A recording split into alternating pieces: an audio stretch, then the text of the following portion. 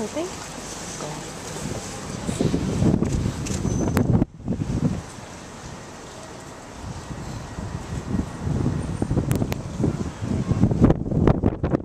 Whatever name we may know, God, be upon you and those whom you love, both near and far, this day and always. Amen.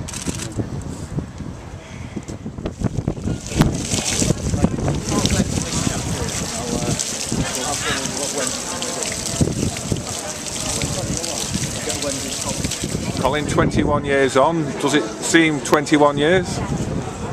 Feels more like 221 years, Gary. It's an eternity. It's gone in the blink of an eye, and yet it feels centuries ago since I saw my son.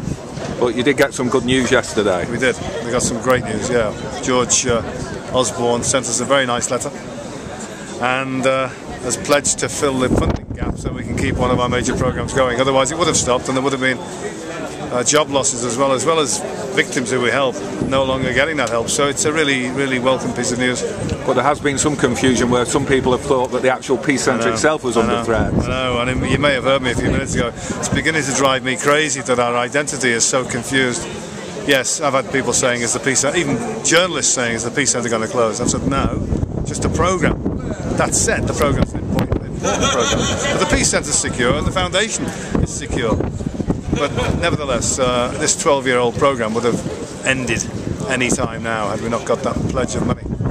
You've said the Peace Centre is secure, but there is still a lot of hard work needed to keep it going into the future. Absolutely right, yes. I mean, maybe I make that sound like it's guaranteed. It is nothing guaranteed, but at least financially, recent days have been very good for us. I mean, Nick Taylor has done a fantastic job of getting heavyweights on board, and we've also had some good news from the Rank Foundation.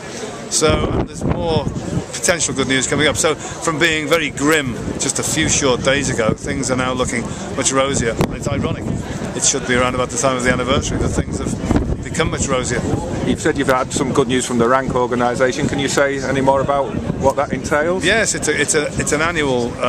It's a 3-year funding for particular jobs within the team, and this is the third year now, the third time I should say, the Rank Foundation have contributed. So again, it's one of those organisations that's been extremely good to us. You're 21 years on, where do you keep finding the energy to carry on? Well, you know me, Gary, I'm a pugnacious, aggressive, assertive scouser, and we don't lie down very easily, just as well, probably. And if I didn't do this, I'd probably curl up and die, so this keeps me alive anyway. OK, Colin, keep up the good work. Pleasure to meet you.